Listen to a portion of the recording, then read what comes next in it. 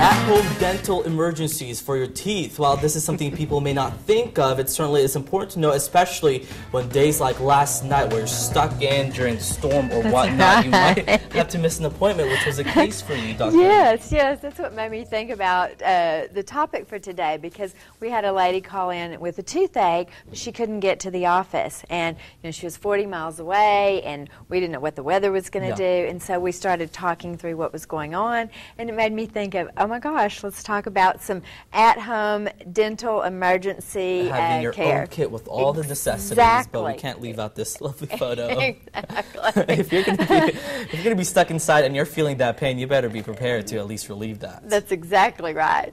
Okay, well, so some of the things, of course, you would think people would naturally think of, but they don't always, is to gently brush, and floss. Sometimes it's as simple as a piece of popcorn kernel or a piece of chip or something like that wedged into the gum that's creating pressure. Okay. And so a lot of times it can be something like that that will really help take away the pressure and then the pain. This is so great, this little tool right here. It's a little proxy brush is what it's called. So this little bitty brush can get in little corners or edges. If you've got a piece of tooth fractured off and you need to get some of the piece off, or a piece of the food that's stuck in there or something like that, that works great. If you have a tooth that's actually knocked out in an accident, you want to put it, you want to save it. Your kids are running around. Exactly. And actually, children, sometimes you can actually replant the tooth and it will grow back to the bone and save it. So it's very good. Plus, it lets the doctor see how much tooth is missing. Nice. Go ahead. No, well, we're going to go to this one eventually. I'm kind of fascinated what we have here. Exactly. But let's talk about this one. This looks like putty. And it's called Dentemp, and here you get it. It even comes with a little tool. Yeah, you can feel of it. It's wow. And so it's great to use.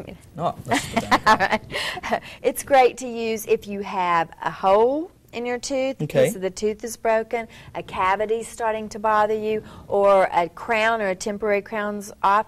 Get just a little bit. Literally just fills in. And saliva actually activates it. So it'll stay kind of putty form until the saliva gets to it, and then it'll harden. Got it. So it works great. And you can use your finger or your thumb to kind of push it in place. And another one. Your own, orthodontic wax, and a lot of people that have had kids have this on hand anyway. Matthew is saying you remember that. When I used to have braces, I used to have to put this on. Right, so it can cover an edge and help protect it. It can fill in a hole, and you can even put a little dot on it and push a temporary crown or a crown to place. And particularly if you have a hole in front, then it kind of reflects the light. So it almost resembles the little putty one. Exactly. Just a little more tooth colored, so that's a good thing. Okay, then this little puffy thing. Okay, so that is a cold compress. So it doesn't necessarily have to be this fancy. It could be ice wrapped in a rag. You want to put it on the outside of your cheek, particularly if it's trying to swell.